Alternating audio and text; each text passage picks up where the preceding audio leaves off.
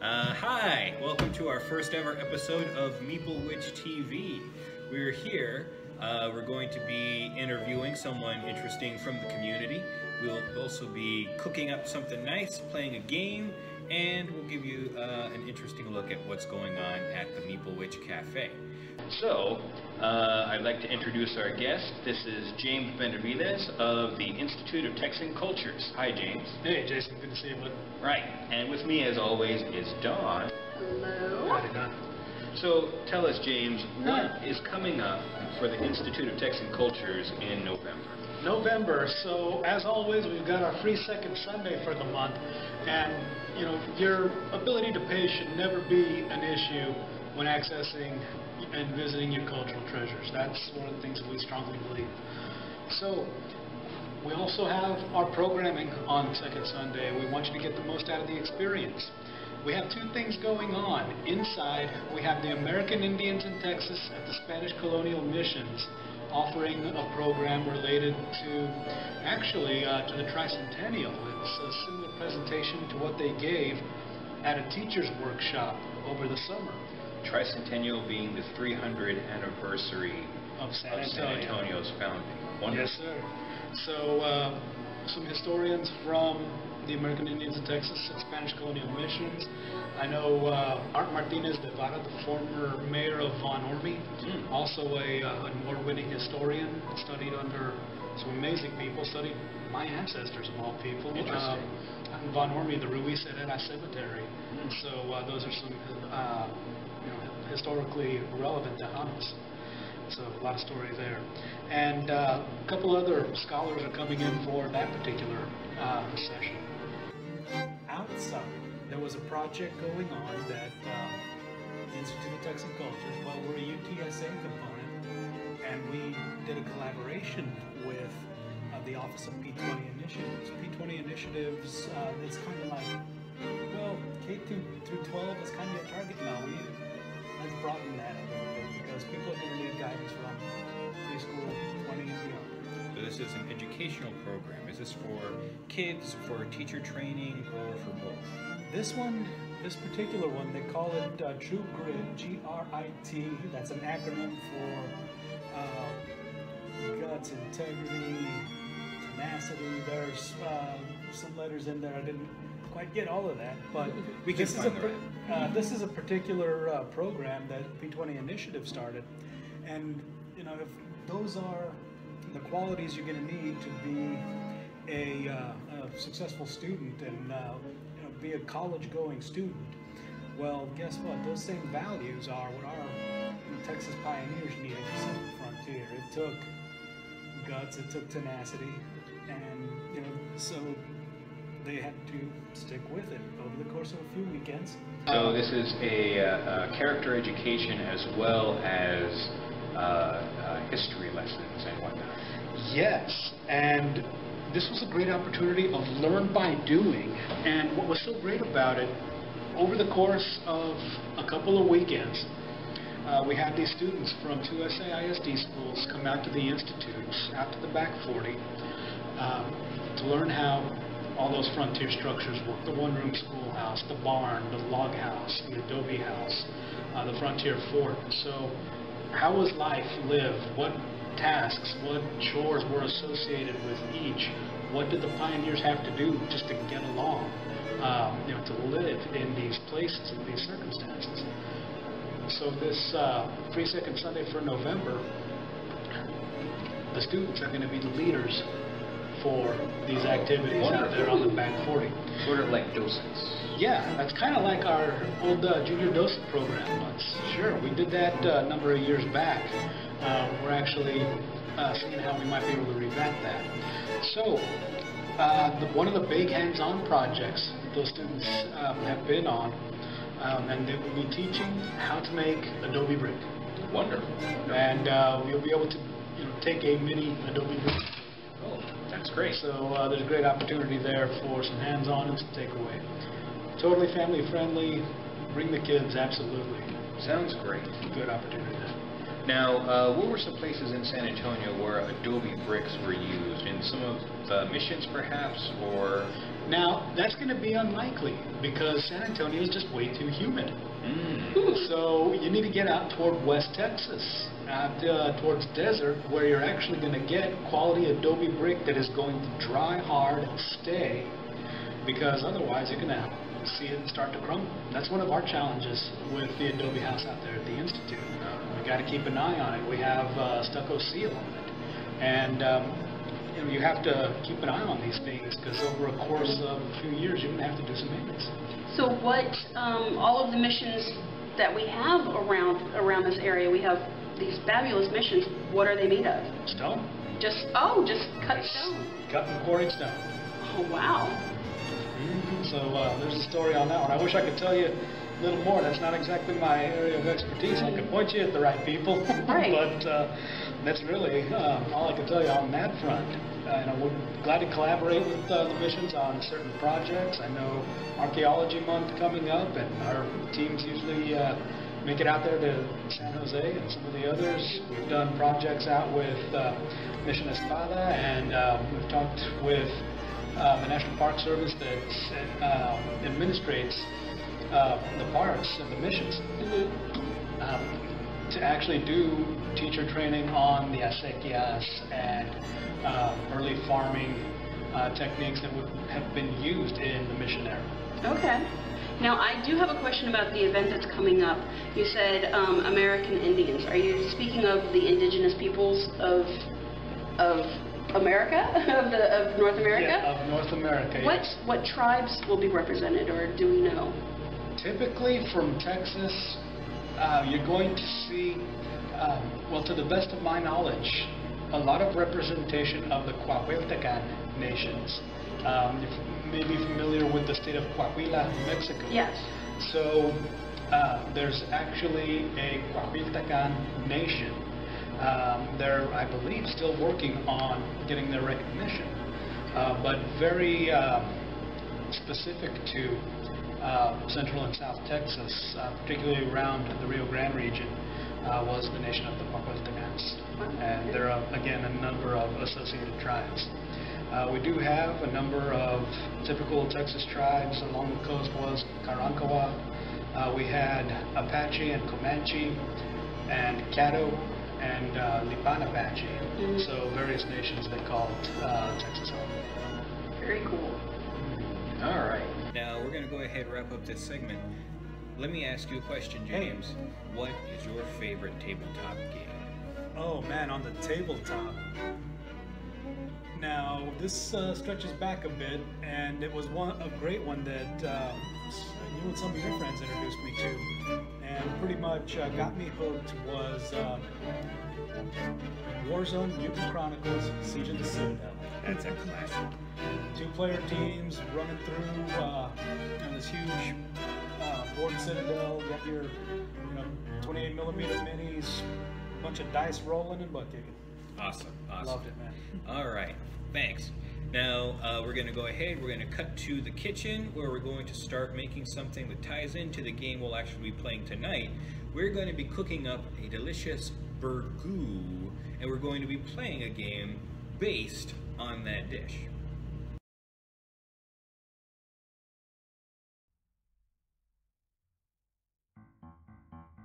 All right.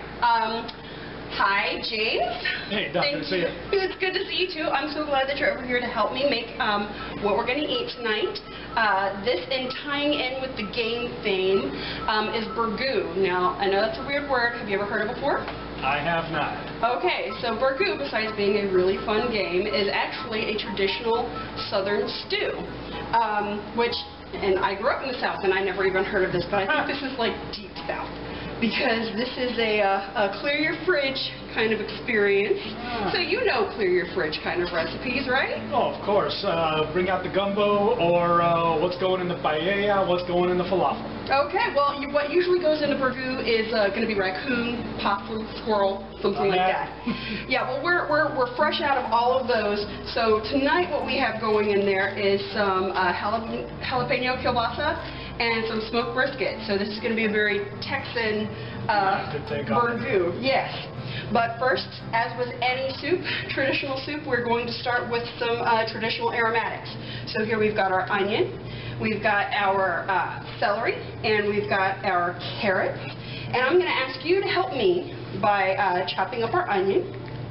And once you're done with that, I'm going to go ahead and throw that in with some butter so it can start sauteing.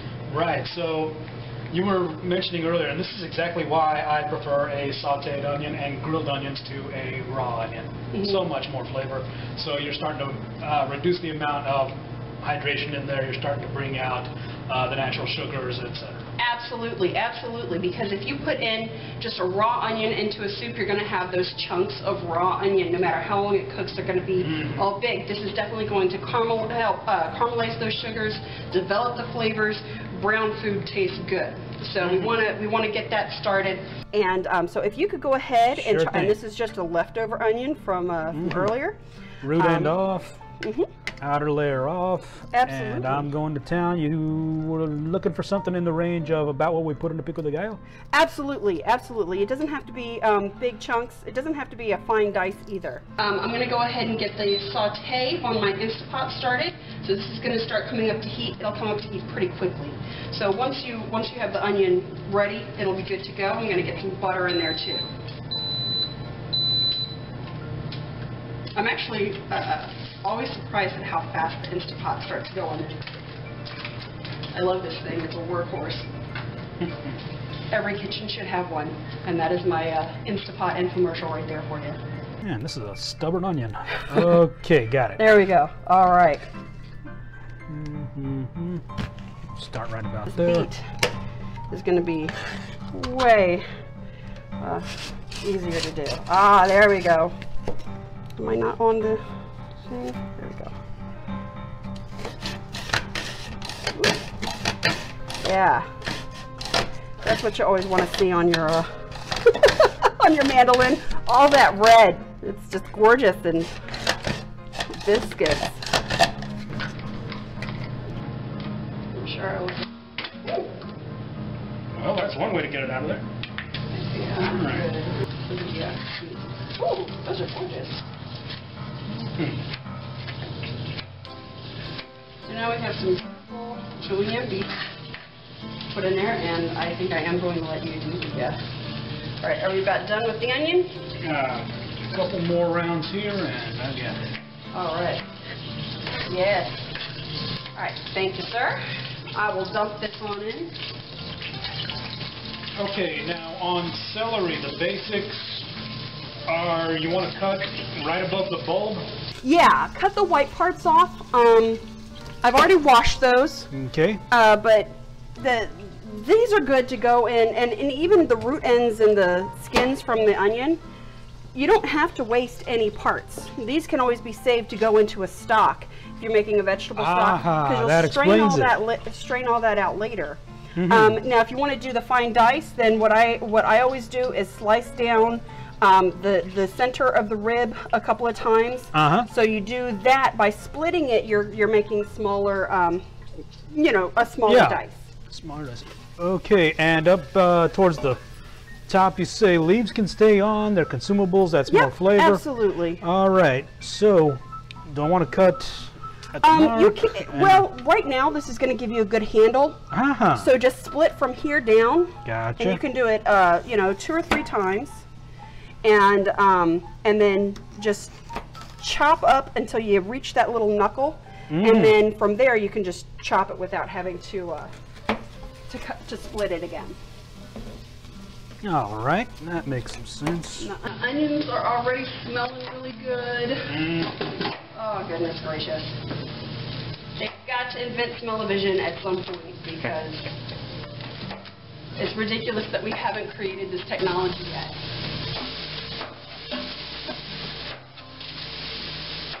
Oh, yeah. This is looking good. All right, I'm going to grab that. Throw these in here. All right, and now all we're really doing is releasing the aromas and the flavors of this, softening the veggies just a little bit. There we go. All right. So we're going to let these soften up a little bit. I'm going to throw in the beet. This is going to give great color to this stew. Beets, I love beets. They are earthy and sweet. I could eat them raw. I love juice. Here, have some beets. Do you like beet, James? See, I have never had anything other than canned. I was never a fan. Taste that. Much better. Isn't it amazing? It's sweet and crunchy, and it has that earthy beetness. I adore beets. I crave them. I crave them. And it's very different from the stuff that you get in a can. Oh, but watch. This would be great as a beet salad. So this is what's going on in here. We've got the beets and the carrots and the onions and the celery. We're softening up the vegetables, and now we're going to start adding in some of the other things. So James, if you would like to start chopping up the meats. A couple link sausages. Yeah. All right. So we got some link sausages. We've got You some mentioned brisket in there. Huh? brisket. Yes. Now you got to partake of the brisket the other day when we had our We were painting. That was fantastic. Yes, That and was really well done. The brisket was excellent. we all enjoyed it. In fact, it started out as a 10-pound brisket, and that's all that's left. So I think everyone enjoyed it very much. Now, the great thing about putting these sausages and the brisket in is that it's adding a lot, even more fat. We have this unfortunate past few decades in our, well, century, where suddenly fat was vilified, and it's kind of it's a weird thing that especially Americans have gone through. Is this these food fads where a particular food will suddenly be on the outs. You know, Dr. Kellogg back in the day said that protein was horrible for you, and that you should only be eating whole grains, and that's why we have so many cereals. You know, the Kellogg's company, their whole purpose was to say stop eating protein. But protein, like fat and like carbohydrates, they are macronutrients. We only have 3 macronutrients, and they need to be eaten in balance. Pardon me, I'm just Oh, right. Of course. You know, the other side of that story after Mr. Kellogg, so of course the grains might come into fashion, but that's going to put bacon and eggs on the outs. Yep. So when those sales started to tank, the farmers well, there was a guy named Edward Bernays, and Bernays is actually gave birth to modern public relations, which is my profession. Oh! So Bernays actually went and surveyed doctors. What constitutes a complete breakfast? Bacon and eggs. What's a good, wholesome, nutritious breakfast? Bacon and eggs. And so he gathered all this information about a whole breakfast and what doctors recommend. And sure enough, it involves bacon. People love bacon. And it, sure enough, the information starts to be published. Newspapers pick it up. Magazines start picking it up. And bacon sales start to pick up. Excellent. Awesome. Full circle. There we go. And there you go. All right, so I'm going to add in, because right now we have no liquid in here other than what's coming out of the veggies and from the meat. So I'm going to go ahead and throw in the garbanzo beans. And this is, it's just half a can of garbanzo beans with the liquid. I'm going to throw that in to give a little bit more protein, a little bit more liquid to this. We're going to give that a good stir. So we're going to give that a good stir. And this is going to be a very red soup, which is fine by me. Hey, I don't care what it looks like. How's it going to taste? Right? All right. So then next we have, so let's look and see what we got in there. Spanish rice. We got Spanish rice. About how much do you think would be good in here? I think 3 of us are eating on this tonight. Maybe 2 spoons apiece. 2 spoons? Okay. All right, let's Ooh. Or a big heaping spoon will A do. big heaping spoon. There we go. You don't want to do too much rice because that'll soak up a lot of liquid. Yes, that's the catch. But the great thing is, this rice, which I made from scratch the other day. And it was good. It has a lot of good things in it. It's got, you know, it's got crushed tomatoes. It's got lots of seasonings. So this is a soup that, because I'm using pre-seasoned stuff, I don't have to do a lot of seasoning for it. Exactly. And with that brisket and the sausages, I'm not going to have to add a lot of salt to this. We'll just salt to taste at the end. Fantastic. This will have a little bit of spice to it because of the Jalapeno in the sausage. jalapeno in the sausage, and also there's a bit of spice in this as well.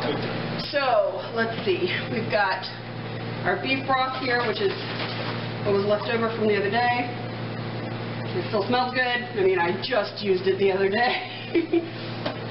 So we'll go ahead and pour this in. It's about half the box, so we're looking at about a pint right there.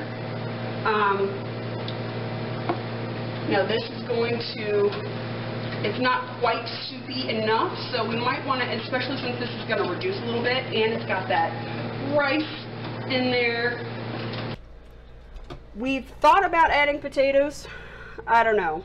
At this point, well, because we have one starch in there with the rice, and you know, a carrot's a nice starchy vegetable as well, so we may want to leave it at that. Yeah. But otherwise, I'd say, you know, if you were working on a bigger pot, if we had less to work with, I'd go with it. Yeah. The beautiful thing about something like a burgoo is that it's wonderfully improvisational. Oh, yeah. Absolutely. It's actually made in places like Tennessee and Kentucky as a community thing, as part of a fundraiser, and everybody who comes donates an ingredient. So you have no idea what you're going to get beforehand, and then they cook it up and sell it by the bowl, and that's how they raise their funds for school or church or whatever. Yeah, fantastic. Well, and it's like stone soup. There you go. So, you know, you get the whole community involved, and you know, so I'm going to add a little bit of water. We're going to switch this over from saute to do we want to do soup or do we want to do a meat stew? I think soup, because everything's pretty much pre-cooked in here already. Agreed. So we're going to, all right, off, soup, and we're going to pop the lid on.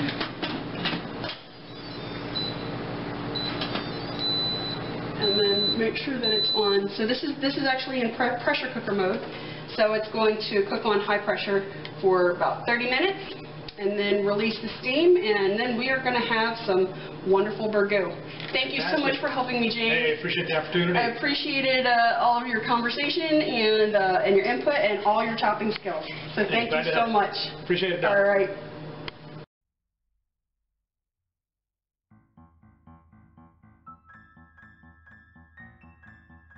So, while the burgoo is cooking, we're going to play burgoo from Tasty Minstrel Games.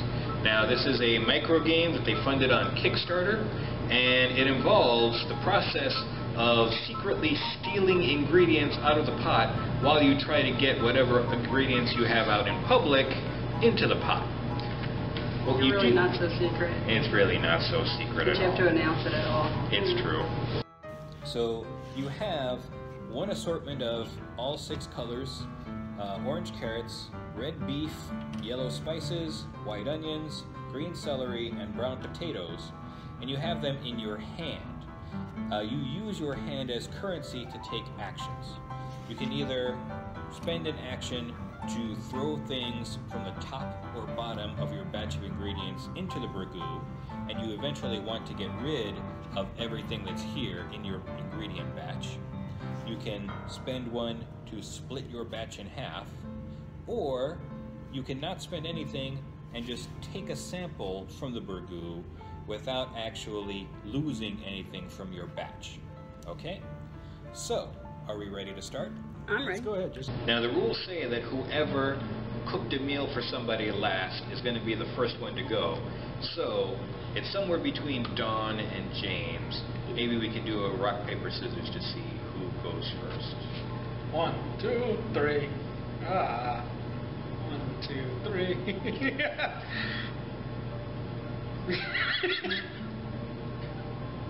There we go. Okay. So James gets to go first.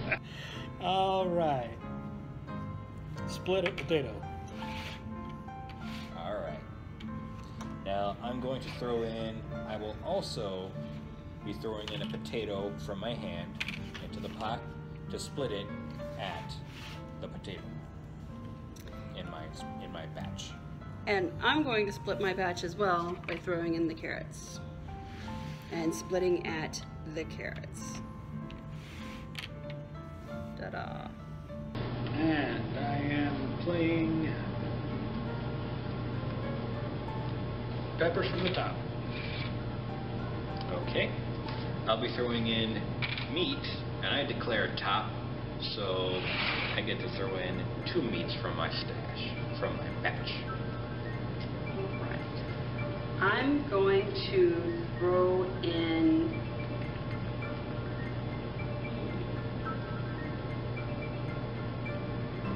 onions from the top.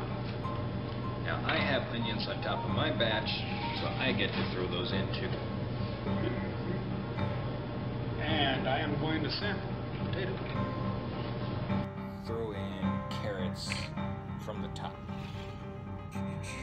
I'm going to sample onions. All right.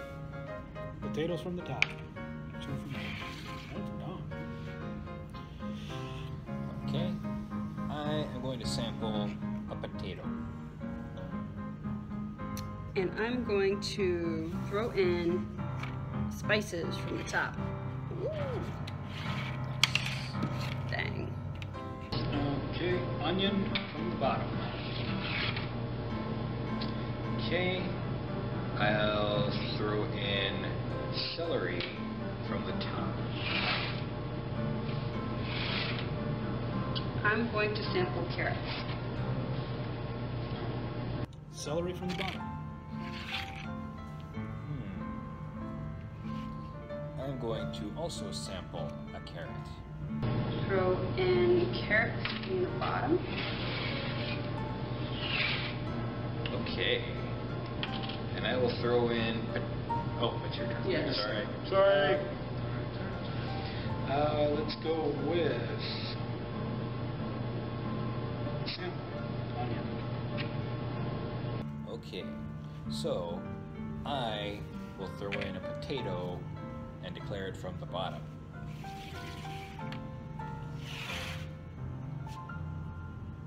And I'm going to sample carrots. Onion from the top. And here we go. I declare spices from the bottom.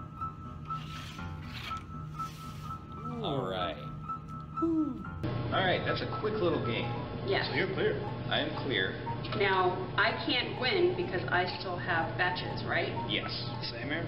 So, we played a practice game before we got the cameras rolling because we were a little confused by the rules. Dawn won that one because just like in this situation, she was the first one to clear out her batch. In the event where 2 people clear out their batch at the same time, you would go by however many ingredients are still in hand. And Dawn, if she had cleared out her batch, would beat me because she has way more stuff in her hand than I do. What are some impressions we had about this game? How about James? I spent the time only looking at my own stack. That's my problem. I should have been looking at you guys. So you got to keep an eye on the other. So there's your strategy. That's where your strategy comes in. Yes. What about you, Don? Definitely, my strategy the first time around was to see what everyone had at the top and the bottom, and to try to eliminate accordingly. This time, I actually made a tactical error in that I discarded when I should have not discarded, and it led to everybody had something at the top, and I had just I wasn't paying attention when I made that move. Now, something I noticed, if somebody has a double ingredient either at the top or at the bottom, and they sample that ingredient from the stew, you know what they're going to do on the next turn. I did that. I saw James do that once. Actually, I think I might have done that more than once during the practice game. So it's nice. This is it's a nice little casual game. Requires a degree of tactical thinking, and it's very, very short. The other thing that would add to the playing on this one, you know, you probably want to draw or arrange blind for fairness, because it could be so utterly simple to arrange 1, 2, 3, 4, 5, 6. 1, 2, 3, 4, 5, 6.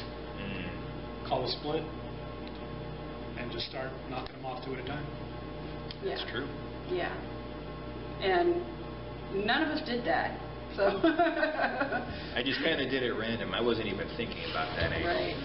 And I don't know if that's something that folks playing this game might want to make as an additional rule, you know, a house rule, but because it's not something that's covered in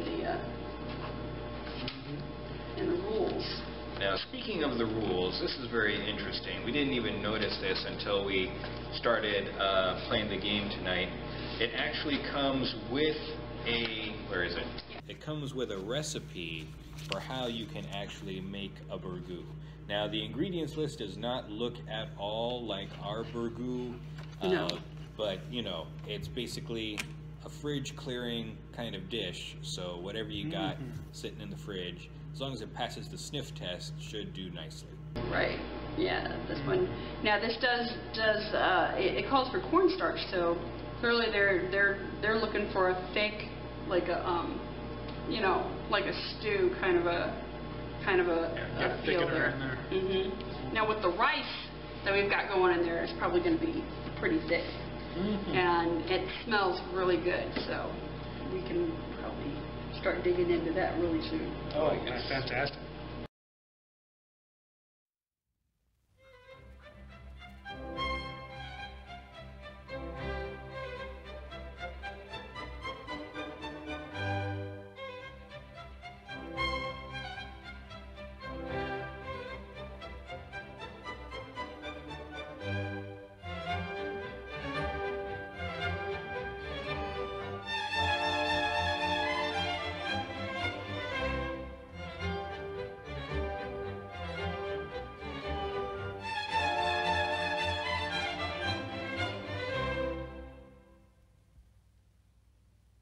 Okay, so we have the burgoo ready. Let's go ahead, let's dig in, and everybody go ahead, we can give our impressions as we sample our experiment for the evening. Well, it smells really good.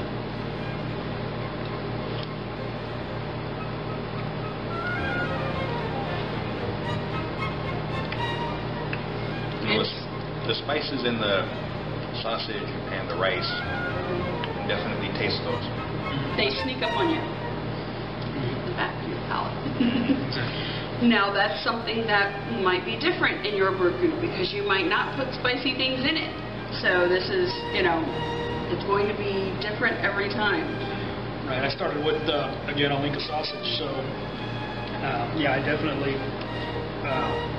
got a lot of that particular flavor, and again, jalapeno in it. So if we go a different direction, it looks like a bit of brisket, some onion or beets, and carrot, so let's see how the flavor is not going to be different than that spicy. Now, my experience cooking with beets, anytime I use beets, the whole thing turns this deep blood red. And I notice here we have this kind of nice looking orange color. So the beets did not overpower, in this particular recipe, didn't overpower everything else. But the beets themselves have completely lost all color. I was curious about that, so I'm not familiar with them, except out of the can. So, all right, they render down and the color is going to bleed out.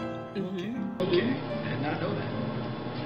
Now, Don, you were remarking when we took the lid off the Instapot that this was not as thick as you expected. Yeah, the rice is almost completely cooked down, but it did not, it didn't make a, you know, a thick broth like I was expecting. This is more of a thin soup broth, and maybe we could have maybe done with some more rice. We could have either done more rice, or we probably could have done the potatoes. Yeah, the potatoes could have gone in, because there's actually more broth now than there was when we started. Interesting. So, overall, Burgoo, the food, would try again, would experiment again. What do you guys think? Oh, definitely. Try again? Yeah. Yeah. I would go for it. This is actually something that I've grown up always doing. It's just that, you know, I just didn't know that's what it was called. All right. Okay. Well, we're going to go ahead. We're going to continue our delicious meal. All you out there in internet land, thank you for joining us on our first ever episode of MeepleWich TV. We had James Benavides as our special guest. Appreciate the invite, amigos. Oh, thank you for coming. And be sure to check out what's going on at the Institute of Texan Cultures on the free second Saturday, was it? Second Sundays in November. Awesome. Thank you very much, and you have a good evening. All the best, folks.